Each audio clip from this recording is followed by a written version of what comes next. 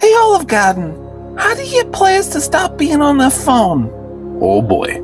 Serious, I'm putting in all this time as a GM, and there they are on their phones, not even listening. And then when I say, hey, it's your turn, or what do you want to do? They look up suddenly surprised, wondering what's going on. And that really frustrates me, Olive Garden. Okay, Key Lime, listen. Some people have different levels of attention span, and it could be for a myriad of reasons, whether it is something that they're born with, or it's stress, or what have you. But some people need things to help them deal with these issues of attention. So, some people use the phones, some people have fidgeting tools, some people make a dice tower while you're talking, they might zone out about work. Who knows, but everybody's a little bit different. But we're all here playing a game, Olive Garden. We all showed up. We all said we want to play this game.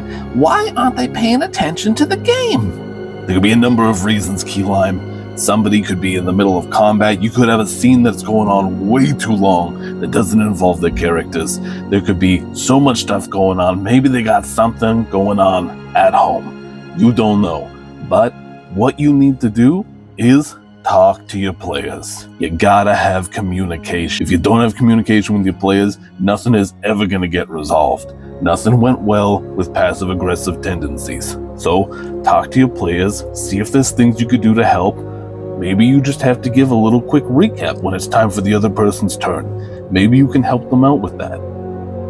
So you're saying I have to put forward extra consideration for this player? That just seems like more work on my side.